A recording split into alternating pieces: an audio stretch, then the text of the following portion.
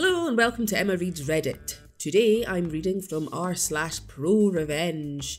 This story was posted by user The Lighter Side. Mock my mother's death? I bankrupt you.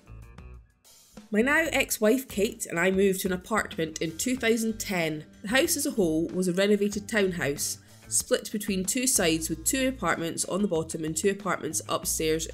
I wasn't the biggest fan of the apartment as it was a much older building that I had ever lived in, but I quickly adjusted to the wood creaking throughout the night.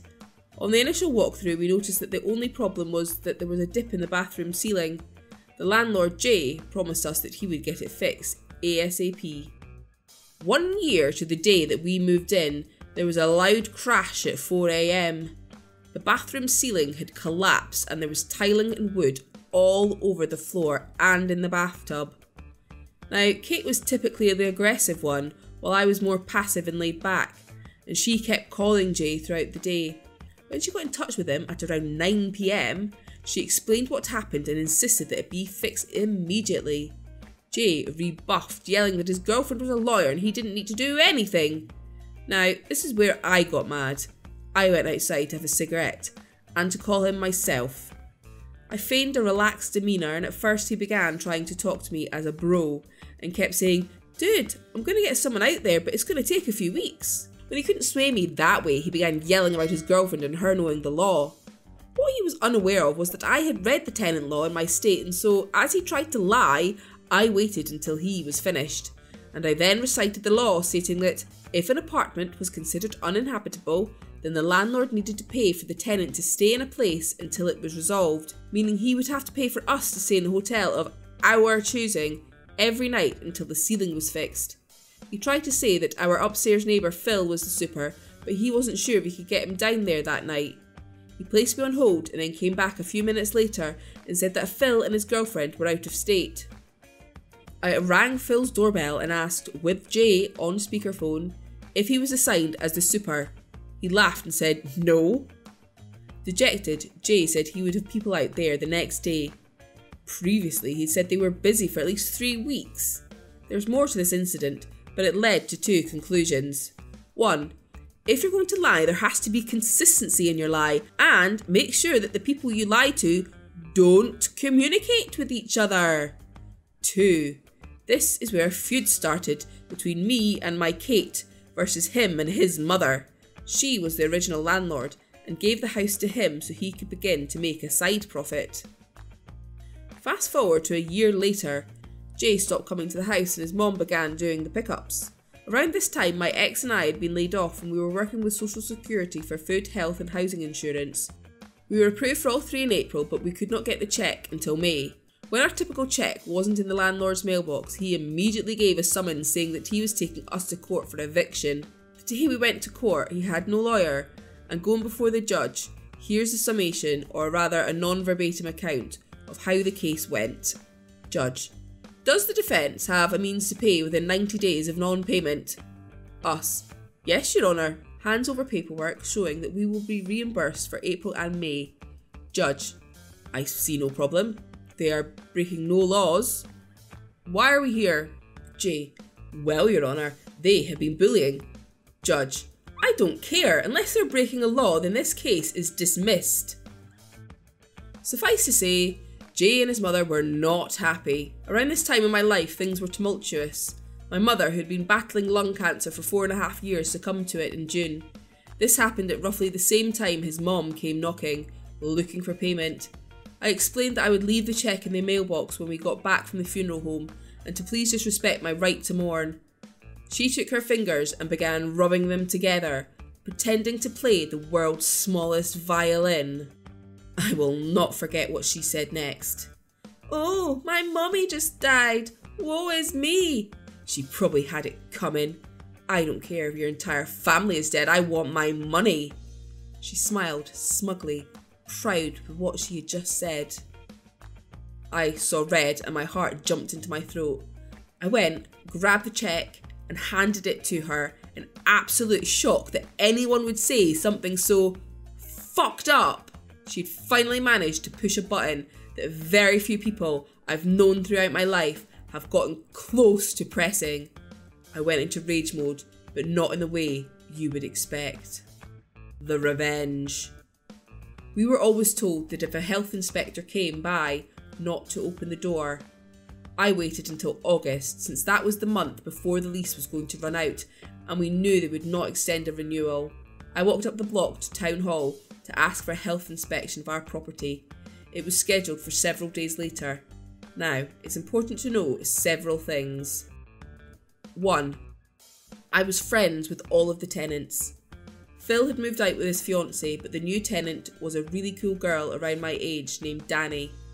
Tom and Hannah on the other side of the downstairs floor had moved out in July, and Jay was still looking to fill it. The only one who wanted to stay out of this was Rose on the upper right apartment.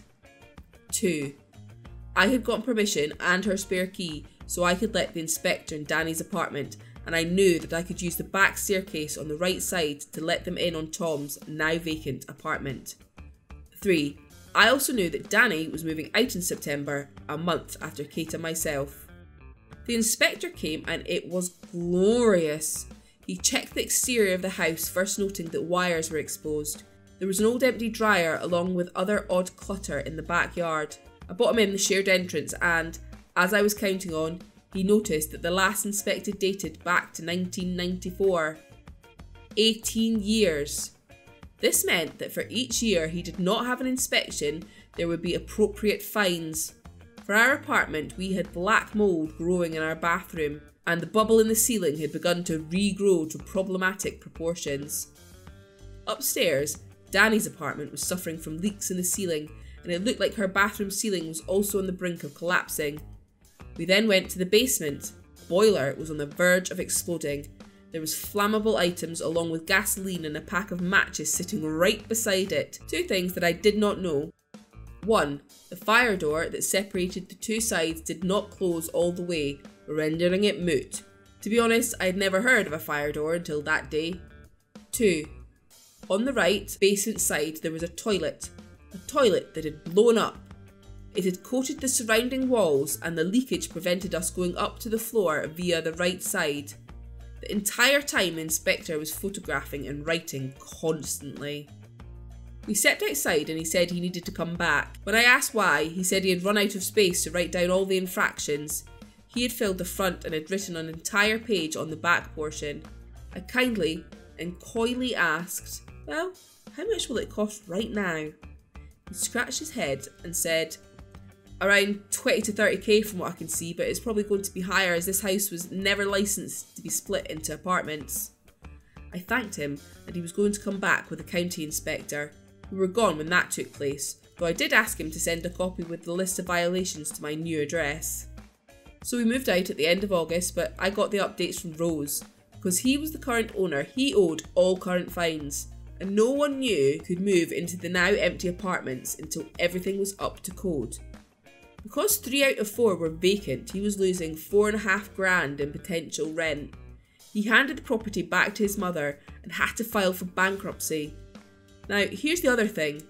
Every time an old tenant left and a new one was coming in, an inspection was supposed to be done. Now that all of the financial burden fell on her, they looked into the records, and she was fined for each time she had broken that rule, $750 per time. By the end of the year, Rose had moved out, so the place was hemorrhaging money. I sat back, proud of what I'd done, and left it be.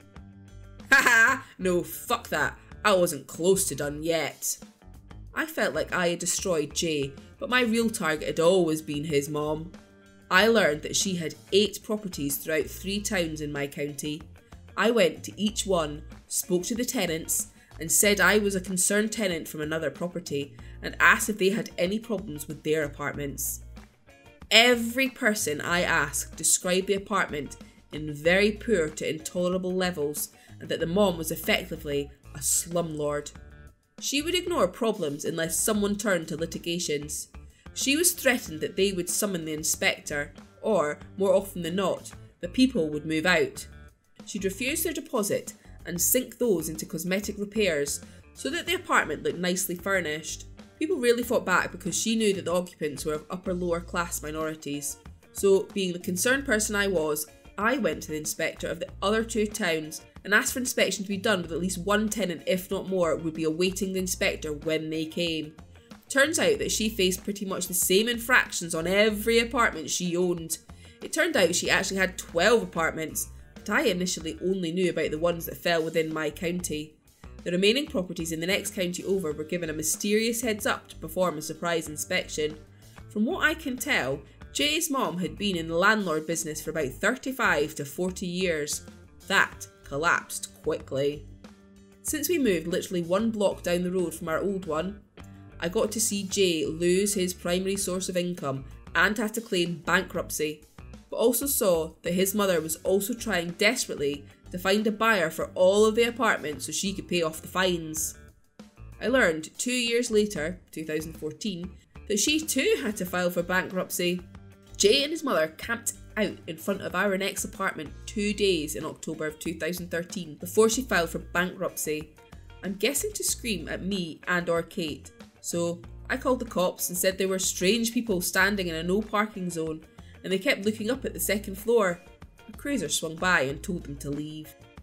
I know I should have used the 2 months I spent monitoring everything to find a new job, but this was the one and only time I wanted to cripple a person where they hurt their most.